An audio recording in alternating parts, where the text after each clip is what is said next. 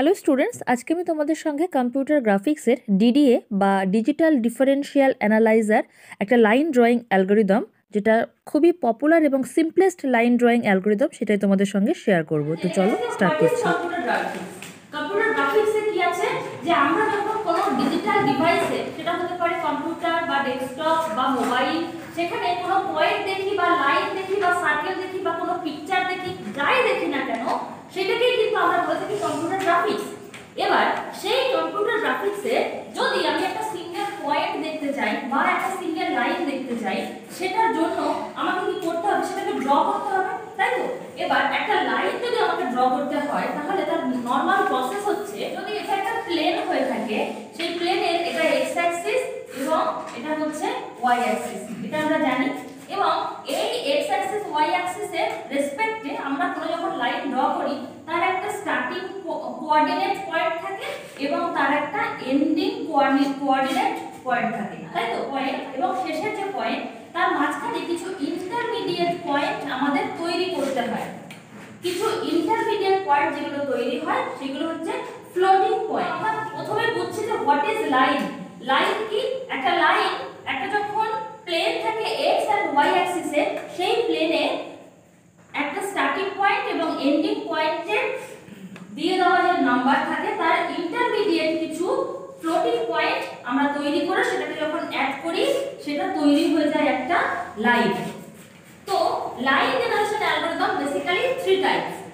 Number 1 is DDA line drawing algorithm. Number 2 is Bressenham line drawing algorithm. Number 3 is midpoint line drawing algorithm. Clear? এইবার এই তিনটের মধ্যে আজকে আমরা যেটা করব, সেটা হচ্ছে DDA লাইন ড্রয়িং অ্যালগরিদম। এটা আমাদের একটা কোঅর্ডিনেটস ছিল, যেটা x অ্যাক্সিসে এবং এটা হচ্ছে আমাদের y অ্যাক্সিস, তাই তো? তাহলে আমাদের কি বলে দেওয়া থাকবে? স্টার্টিং এন্ড এন্ডিং পয়েন্ট বলে দেওয়া থাকবে, আর তার সাথে তার রেসপেক্টে আমাদের বার করতে হবে স্লোপ অফ লাইন, যাকে আমরা m দিয়ে ডিনোট করছি। এবার স্লোপ অফ লাইন জিনিসটা কি? স্লোপ অফ লাইন হচ্ছে, এই যে এইদিকে তো x অ্যাক্সিস, এদিকে তো y অ্যাক্সিস, তাহলে এখানে নিশ্চয়ই x1 আর হচ্ছে y1, আর এটা হচ্ছে x2 আর হচ্ছে y2, তাই তো? এই যে এইদিকে এটা যদি x অ্যাক্সিস হয়, তাহলে এটা হচ্ছে প্রথম x এর ঘরের প্রথম একটাকে নিয়েছে, আর y এর ঘরের প্রথম একটাকে পয়েন্ট নিয়ে প্রথম কোঅর্ডিনেট, আর এখানে শেষ পয়েন্টে x এর ঘরের লাস্ট ঘরকে নিয়েছে এবং y এর ঘরের লাস্ট ঘরকে নিয়েছে, এটা হচ্ছে এন্ডিং পয়েন্ট। এবং স্লোপ অফ লাইনের একটা ফর্মুলা আছে, দেখো। তাহলে স্লোপ অফ লাইন বা m, সেটাকে বার করার যে ফর্মুলা, সেটা হচ্ছে y2 y1, মানে এই যে y2 যে ভ্যালু থাকবে, তা সেটা -y1 divided by x2 x1। ঠিক আছে? এটা খুব ইজি কিন্তু ফর্মুলা। ধরে নিচ্ছি এই x1 y1 আমাকে দিয়ে দেওয়া আছে 0, 0, ঠিক আছে? আর x2 y2 আমাকে দিয়ে দেওয়া আছে suppose 8, 4, given x1 equal to 0, y1 equal to 0, x2 equal to 8, y2 equal to 4। ঠিক আছে? আর এবার আমাকে বার করতে হবে স্লোপ অফ লাইন। তাহলে স্লোপ অফ লাইন আমার কত বের হবে?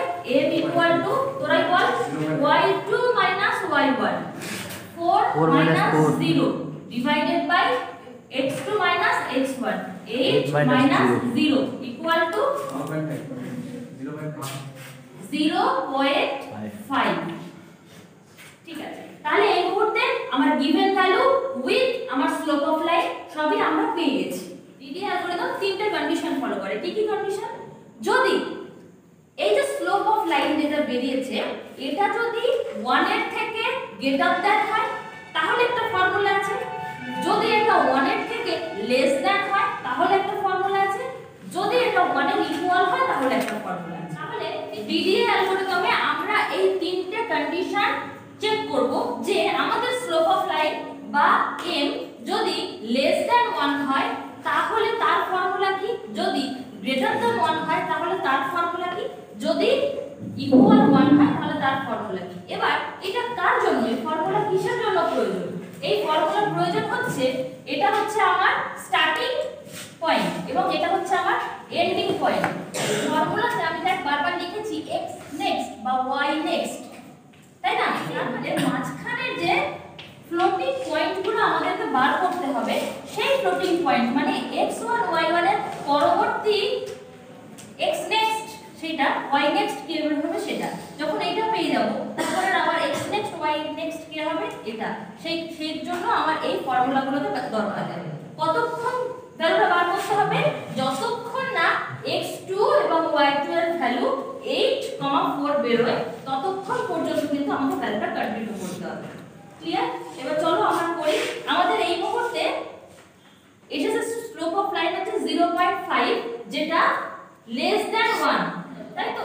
x1 এর জন্য এটা, y1 এর জন্য এটা, এরপরে x নেক্সট বা xn যাই তোরা বল না কেন, xn আর y এর n। যেহেতু ফ্লোটিং পয়েন্ট ভ্যালু বললাম, তো ভ্যালুগুলো কিন্তু আমাদের রাউন্ড অফ বার করে নিতে হবে। ফ্লোটিং পয়েন্ট মানে পয়েন্টের ভ্যালু আসবে, সেক্ষেত্রে রাউন্ড অফ নাম্বারটা আমরা নেব।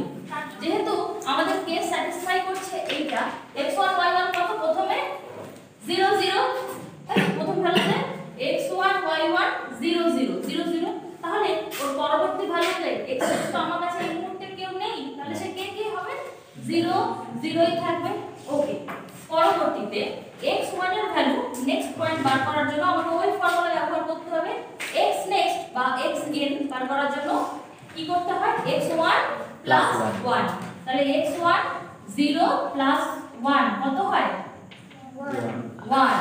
আর y এর ভ্যালু বার করার জন্য কি করতে হয়? y1 plus m। y1 কত আছে? 0 প্লাস m কত আছে আমাদের? 0.5। তাহলে এটা কত বের হচ্ছে? 0.5 বা 0.5 যাই বেরোক না কেন। ঠিক আছে? এবার দুটো, আচ্ছা 0.5 যেটা বেরিয়েছে এটা রাউন্ড অফ করে নিলে 1 লিখতে পারি, তাহলে আমি x1 এর ভ্যালু লিখতে পারি 1 এবং y এর ভ্যালু লিখতে পারি 1। পরবর্তী পয়েন্টে এবার আমাদের x1 কে রয়েছে 1, তাহলে আমাদের ফর্মুলা কি? x1 plus 1, 1 plus 1 equal to 2। 1 এর ভ্যালু কত রয়েছে এই মুহূর্তে? 0.5, তার সাথে আমাদের কি করতে হয়? প্লাস m, তাহলে m কত আছে? এগেইন 0.5, 0.5 প্লাস 0.5 কত হয়? 1। ওকে, তাহলে এটা কত হলো? 2 আর এখানে হচ্ছে 1। ঠিক আছে? আচ্ছা, পরবর্তী ভ্যালু এগেইন 2 প্লাস 1 3। আচ্ছা 1 কত করলাম জানি তো? x নেক্সট করার জন্য আমাকে x1 প্লাস 1 করতে হয়, তো এই মুহূর্তে ভ্যালু হচ্ছে 2, 2 প্লাস 1 3। আচ্ছা, আর এখানে 1 প্লাস 0.5 কত হবে? 1.5। 1.5 মানে তাহলে রাউন্ড অফ কত লিখতে পারি? 2 লিখতে পারি, তাহলে এটা 3 আর 2। ঠিক আছে? এটা হচ্ছে ফাইনাল ভ্যালু পাচ্ছি, যেটা আমি ফ্লোটিং পয়েন্টে যেটা ড্র করব এই x নেক্সট বা y নেক্সটে আমি সেটার ফাইনাল ভ্যালু পাচ্ছি। ঠিক আছে? আচ্ছা, এবার এখন আমার x1 এ কে আছে? 3, এর সাথে পরবর্তী করতে গেলে 3 প্লাস 1 ইকুয়াল টু 4, আর এখানে আছে কত? 1.5 আছে, 1.5 প্লাস 0.5 ইকুয়াল টু 2, তাহলে 4,2।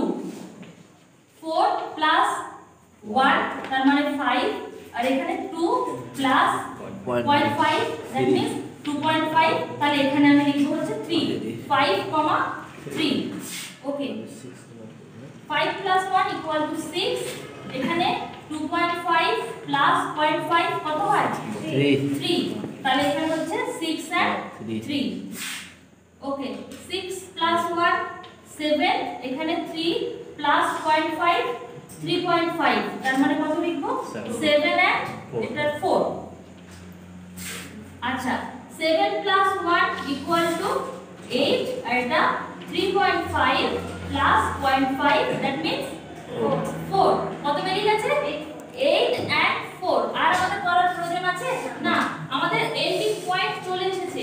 এন্ডিং পয়েন্ট আমাদের দিয়ে দেওয়া ছিল 8 and 4, তাই না? তাহলে আমি যখন এই পর্যন্ত পেয়ে গেলাম আর আমার দরকার নেই। ঠিক আছে? তাহলে স্টার্টিং পয়েন্ট ছিল 0 0 and ending point is 8 and 4। তাহলে আমাদের ইন্টারমিডিয়েট পয়েন্টগুলো আমরা পেয়ে গেছি, ইন্টারমিডিয়েট ফ্লোটিং পয়েন্ট। এরপর আমাদেরকে এটাকে ড্র করতে হবে। তো আমাদের তো স্টার্টিং পয়েন্ট এবং এন্ডিং পয়েন্টের ইন্টারমিডিয়েট ভ্যালুগুলো চলে এসেছে। এবারে এই যে ইন্টারমিডিয়েট ভ্যালুগুলো আসবে সেগুলোকে তোমাদেরকে আমি যেরকমভাবে ড্র করে দেখাচ্ছি এরকমভাবে ড্র করতে হবে।